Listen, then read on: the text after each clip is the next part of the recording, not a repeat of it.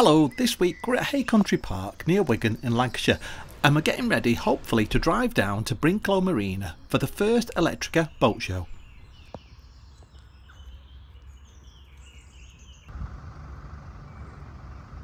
What a nightmare.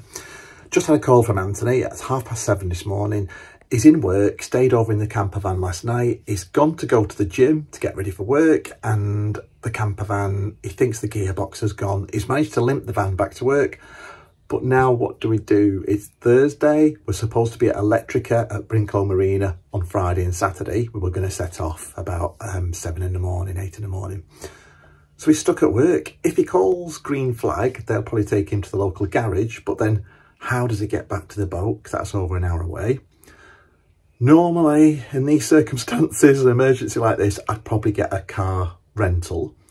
But I can't drive because I can't see a thing out of this eye and I've got weak vision in this eye.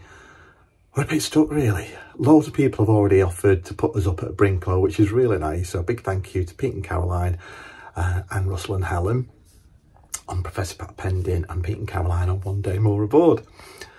What do we do? Poor Anthony's stuck in work, wondering what to do for the best. I've said call green flag, get to a local garage, and then get an Uber back to his parents or get a hire car. Watch this space.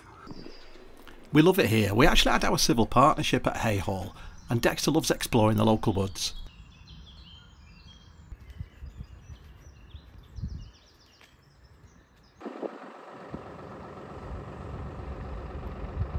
Tell you what, people are amazing, aren't they? We've had 3 or 4 of our boaty friends saying we could stay on their boat if we get down to Brinklow.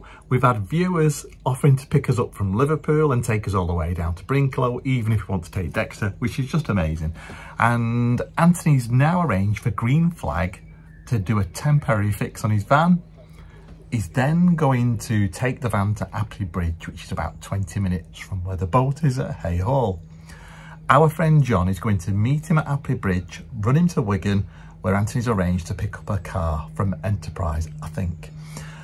Come back to the boat, and then we'll set off early in the morning to Brinklow. So yeah, fingers crossed. It looks like the van's going to get sorted. It looks like we can make it down to Electrika at Brinklow, so we're really pleased about that. Not sure if we're going to leave Dexter at my mum and dad's or take him down to Electrika because, yeah, he's really slowing down and we don't want to be dragging him around a field. But yeah, thank you to everybody that's offered help. We really appreciate it. Pete and Caroline even offered to drive up to Earlham. Just such fabulous friends. We dropped Dexter off at my mum and dad's and we were soon on our way to Motor Marina.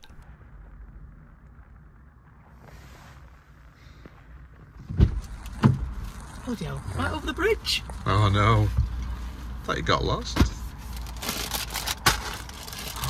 What, you troughing and Greg's pasty? No. You look being filmed while you're eating. But our Greg's pasty, and we got some crisps, they look nice. Organised by Ortomarine, Electrika is the first boat show of its kind dedicated to electric narrowboats and electric propulsion. The 2-day event was being held at Motor Marina. There were plenty of suppliers to see and plenty of people to talk to. It was great to chat to electric boat owners and find out what their consumption was like and how their boats were performing during the winter and the summer. It was good to see such a good turnout for the first day, even though the weather wasn't fantastic. This 2-day event was held just before the Crick Boat Show and we're hoping that it's going to be repeated every year.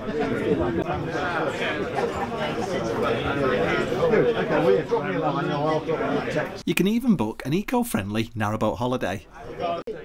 There's a growing number of systems available now for electric narrowboats. Or did you go, hi, And it was interesting to listen to some of the talks. We were invited along to do the opening ceremony for this new super fast charger from Rolex.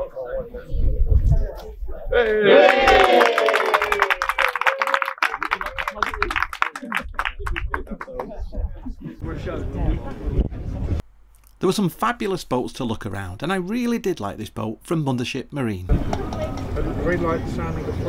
All of our boats are made from reclaimed timber. Okay, so these fold down to make beds like that. You slide them up. There's storage underneath and that when you put them all down, there's these holes in the floor here. You can put in either a dining room table or a base for the bed, and then you've got a king, well, what is it, an emperor size, a party size bed, as one commentator said. There were some really good ideas on this boat, including this TV that swivelled and mounted out of the way. And I loved the ribbed ceiling to make the boat look even longer than it is. And how cool are these doors? What a great feature that. That's...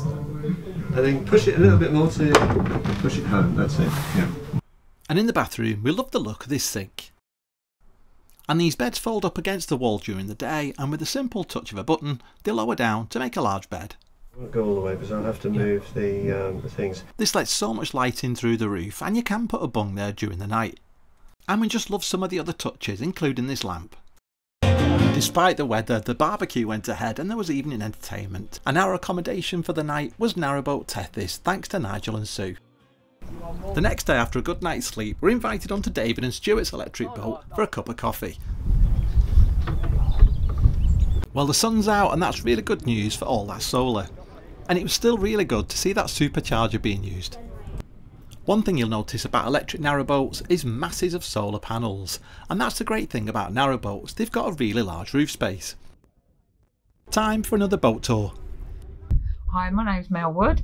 I'm owner of Hunky Dory, which is a serial hybrid narrowboat. We launched on 4th of August 2020. We live aboard. We have a Fisher Panda Victron setup with Life PO4 batteries. They are 600 amp hour and a 48 volt boat. Being electric, we've got, I would arguably say, virtually every gadget you could have. Everything that you can have in a house we have on this boat. It works perfectly well and we're very happy with it. Hunky Dory has nearly 2 kilowatts of solar, a similar setup to ours, and there are lots of storage solutions and lots of drawers, which is exactly what you want living on a narrowboat. With a full-size electric hide and slide oven from Neff, with an induction hob, and a few of the electric boats had these cooker taps which gives you hot and cold water but also instant boiling water.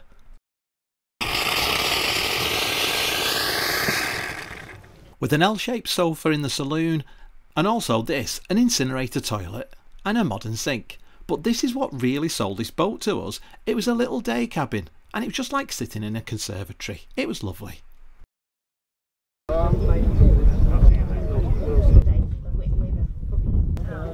We've got an Engiro motor on our boat, and we spoke to the supplier Josh and asked him how Lightning Craft started. Yeah, so founded Lightning Craft about 4 years ago after I was doing a diesel engine out service work on an old fishing boat on the coast, and I really didn't want to be doing many more of these particularly labour intensive, quite grubby work, so I started questioning what sort of technology changes were coming to the marine industry, and there was already some movement in the outboard sector with Torpedo coming through, and so I set off on a sort of electric quest, if you like, an odyssey, to search for a suitable motor candidate for electric conversions. And it took about a year, and then I finally found my now business partner, who we went into business together, and we've come up with a marinized industrial electric motor solution for the marine sector, and we do both coastal work and inland sectors. So that was a kind of foundation of Lightning Craft, and since then we've gone on to produce a range of products to serve a range of vessels, really. Mm-hmm. And we've got an Engiro motor on our boat. Could you tell us a bit more about that? Yeah, so the Engiro Motors are part of a large family of permanent magnet AC machines that come from Engiro, which is from Germany. My business partner is the UK and Ireland importer for Engiro, and our control systems, which is Sevcon. So that business is Voltsport, and we act as a sort of marine wing, if you like, for that business.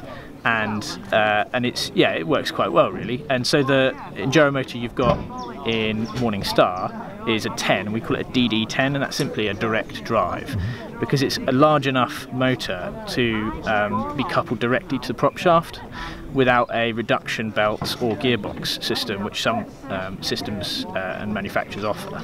So that's simply allowed because it's big enough and it's got the torque to do that, which means we eliminate moving components and complexity of systems.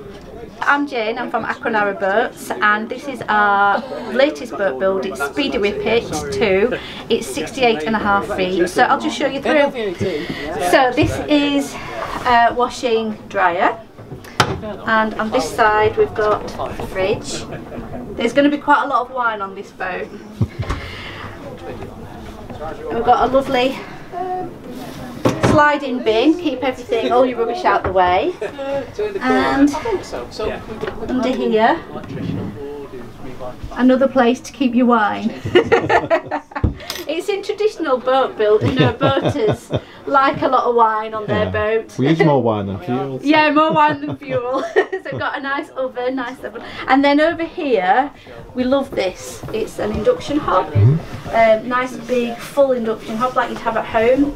And wherever we can, we put lots of storage. So you know, we've got plenty of drawers for storage, and we've got a nice big whirligig.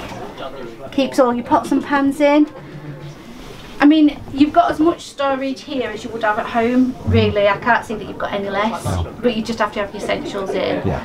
You're not going to collect clutter in here. You just want it nice and smooth and like minimalist. It looks great. I don't know if you've seen up here, but we've got these Houdini hatches. Adds quite a lot of extra light to the boat. Useful. Nice sunny day today, so you can see all that extra light. Over here we've got a dinette. This is quite common on boats, Pullman dinette, but on ours it's extra special because it's an extendable, so I'll just show you how that works. This one pulls out and another one pulls out where you're stood, and we put cushions on, so then this can sit 6 to 8 people. And then the table also has an extending section, and we put the table on there, so you could fit lots of people on here and you could have a really nice gathering, a social gathering of people. The table is electric, so we press a button and then that all reduces down to the same level, and we've got cushions, and all the cushions come out and it makes a huge double bed for your guests. So that's a nice little gadget. That's really popular with our boat builds as well. And should we go further back? Yeah. So we're into the sort of saloon area now. I'll show you that we've got a freezer on board as well. We pull out this drawer, and there you go. Extra storage, extra food. And wherever we can, we put storage and shelves. So we've got a nice bookshelf here and the TV unit as well. Beautiful TV unit, all carpentry made by our really talented joiners. So loads of extra storage there. The bed also becomes, this settee also becomes a bed. So you could actually sleep another 4 people in here if you wanted. And we've got another Houdini hatch here. Really adds lots of light into this room, makes it lovely. Oh, so I just filmed this by you. Sorry, diesel reflex. Yeah, sorry, I forgot to say. One of the nice features. So this is the second cabin, so guests would normally stop in this room for the owners, and this can become like a full double. So we pull this section out, and then, oh, that's as far as it goes. And then we've got an extra mattress there, which we just put on top, and then you make the bed up. So it still gives you space to walk if you want, but it'll give you the full bed. And that's a really nice space for guests, because you'll see through in the main cabin that they can get out of there, so you can actually leave people privately if you want. Nice sized bathroom. Nice sink. Beautiful shower. And cassette toilet. A toilet? No, it's not. It's like a pump out toilet. A pump out toilet, yeah, sorry, pump out toilet. Thank you. And then I'll let you just come through here. And then this is the master bedroom, I would call it. Really nice, great big bed, really comfortable. Lots of light coming in again. We've got storage in all the bedrooms. We've got quite a lot of wardrobes in the bedrooms, but this is one of my favourite features over here. It's where there's a hatch and there's all these steps, and then under all the steps we've got storage. So literally every step's got storage, and I think that's one of my favourite features of this boat, because it looks so beautiful and it's so practical too. Before we left, we just had time to chat to Chris on his electric narrowboat, Electra. Can you tell us about the length of your boat and the batteries? Yes, it's a 62-foot narrowboat with lithium batteries. It's got a water-cooled motor. It's got a cocooned generator, which is reasonably quiet. But when you're actually moving along, you don't use the generator normally, and then it's pretty much silent. The boat was built by Chris Smith of Smithwood Narrowboats, and they did a lovely job. Washing dryer in there,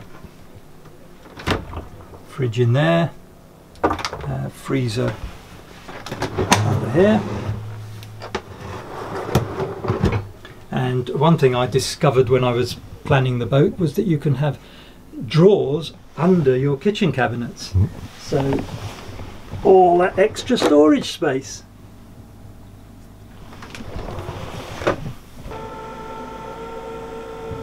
The saloon has a large comfy sofa and this, I'm so jealous, a home cinema. So it has full surround sound with a subwoofer and everything. And even has a small office. Shower room, bathroom. Yeah, beautiful bathroom. Out of your way. The bathroom comes with a composting toilet from Compost and a very modern sleek looking bathroom. And a comfy looking bed with gas struts and plenty of storage underneath. Is it parallel hybrid? It's a serial hybrid, so that means that the prop can't be driven by the engine, the generator engine. That just charges the batteries. And then the motor, which is a Marine motor, that drives the prop. So if you were on a river, you could have the generator running to keep the batteries charged whilst you're using the motor. But most of the time you don't need to do that. I asked Chris roughly how long a tank of diesel would last. A tank lasts about a month in the winter, and a tank fuel for me is just under 300 litres. Oh, wow. And then in the summer it lasts about 3 months. Wow. Yeah. So because it's used for the heating and the electricity production. Yeah. So you're gas free? Yes, gas free, no stove. And that was all deliberate, just so that I got one thing I need to worry about. I only ever need to go and get diesel. I can even take water from the canal because I have a water freedom system that filters the canal water. Right. And I have a composting loo, so I don't need to go anywhere to pump the toilet tank out or anything. So the only thing I ever need to go and get is diesel. Being at Electrika this weekend has opened our eyes because there are a lot of boats, and it's good to see that people are embracing this new technology. Do you think it is the way forward and you'll see more and more electric boats on the canals? I think it's a step in the right direction to going forwards. I think it's important to remember that we're in this transitional phase, so it's very difficult to say this is the way it's going or this is what's happening. And I think I'd be sceptical of people who do say that. But it's very interesting to see, as I said, this weekend at Electrika, because it's sort of a gathering of similar businesses and people. But it's going to be the first of many for sure. There are a lot of people that think going electric, it's all a fad, and electric cars, and you're better off sticking to diesel. What do you say to people who... That's a really interesting one. So because I have two hats, if you like, and I see the offshore side and then the inland side, one thing I'm dead certain on is that the inland market is ready for going electric. And bear in mind, when you say going electric, there's hybrid options. So when you say go electric, it's not about, well, what if your battery dies? Well, your battery might die after a day of cruising. What do? Well, you plug in. So there it is, there's an answer. Or you have a diesel generator that you might start 2 hours before you finish your cruise. So your batteries are charged and you've cruised, you know, for most of the day on electric. It's about this. There's a lot of engineering solutions involved, and I think people should not jump to quick assumptions, because there's a whole bank of information that is being figured out in real time in some cases, and or is very complicated. So there's a kind of deeper understanding people need to have around the topic, because I don't think there's one solution or one answer for any single person's cruising ambitions or vessels. So it's a very complex sort of complex topic that requires a more sort of thought through answer, I think. I don't know if that's answered the question, I sort of rambled off a bit. No, that was excellent. And if people want to find out more about Lightning Craft, how do they do that? So we've got a website that's just had a facelift, so that should look a bit fresher for those that have perhaps seen it already. Go and have a look at it again, because it will look slightly different. We'll be at Crick in our usual position, which is not in the propulsion section. Bizarrely, we're the other way, which is quite fun. We're on the top of the quay side there. We'll have a big tent and lots of sort of area and space to come and talk about projects, boats, electric. Even if you're not wanting to convert to electric, come and have a conversation, because maybe we can help you in another way, in a boat optimization way, or just come and have a look at what we've been up to in the past year since Crick, and where we plan on going, because it's certainly exciting. Later than planned, we set off back to pick Dexter up from the mum and dad's.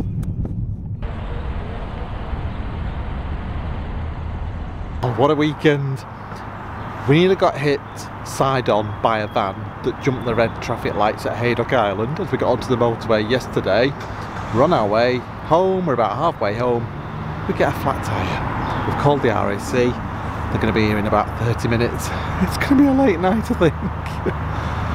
But we really enjoyed Electrika, so big thank you to Paul and Kay, everyone that organised Electrika, everyone at Engiro Marina, and also Pete and Caroline for looking after us with food, and Phil, and also Nigel and Sue for putting us up on their boat.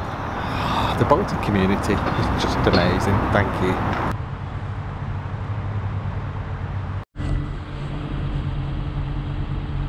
The tyre's ripped, so we're not going to get any air in it or a puncture repair. We're going to have to get a new tyre, so he's now calling a mobile tyre fitter, getting a price and getting him to come out to us.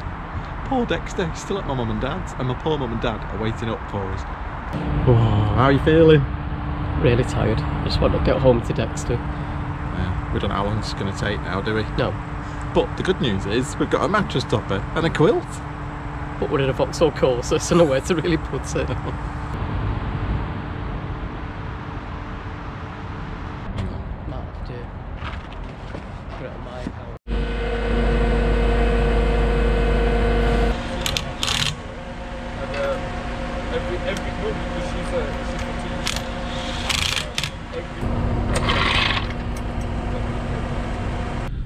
A big thank you to Tyres on Tarmac. I think they're based in Wolverhampton or around the area, but yeah, they were pretty quick at coming out, weren't they? Yeah, I'm super impressed. RAC were here like relatively quick. These guys like really quick as well. Speedy job. Back on our way now. Really, really grateful. Even offered us a packet of crisps. Yes. I wish I'd said yeah now. Alright, thanks a lot. We're on our way. Yay. Back home. It's now 11 o'clock. We're going to be back at my parents at midnight. We should have been there at 7:30. Oh, we need to collect Dexter. We're finally back on the boat. We've got Dexter back from my parents. It's 1:10 in the morning. What an exhausting day. But we've had such an amazing weekend. So nice to get back to the boat. It's cosy. Don't know where Anthony's gone. Well, that's it for this week. If you've enjoyed the video, don't forget to give it a like and please subscribe. It's completely free, and keep your comments coming. See you next time.